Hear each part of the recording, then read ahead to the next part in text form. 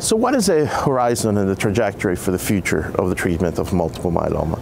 I think the writing is on the wall. In fact, I don't even know why this is controversial, but the reality is one has to achieve the deepest level of response. We are really going to try to get most of our patients into that MRD negative state. This is proven, beyond any doubt at this moment.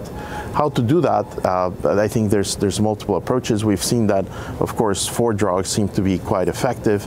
We saw an update from the GRIFFIN trial that uses D-RVd, but then we're seeing an update from MASTER as well to D-KRd. The key questions are as follows, I think, what to do after that. So recent studies have shown that there's still benefit from stem cell transplant. In fact, like the Forte trial, the AFM 2009, they don't really show that you can dispense from transplant, but I don't think there's anything magical about transplant. It's just simply more of good treatment. And to me, one of the most important abstracts being presented here that is relevant to myeloma, maybe the SUMA clinical trials, which is looking at CAR T cells for lymphoma for first relapse, aggressive relapse. But really it's showing that it may be as good, and I think better, than stem cell transplant. I'm not a lymphoma person, so I'm not qualified to make that statement categorically. But as I read that, that's very tantalizing. So will that be the future for myeloma, that we use 4 drugs and then CAR T cells?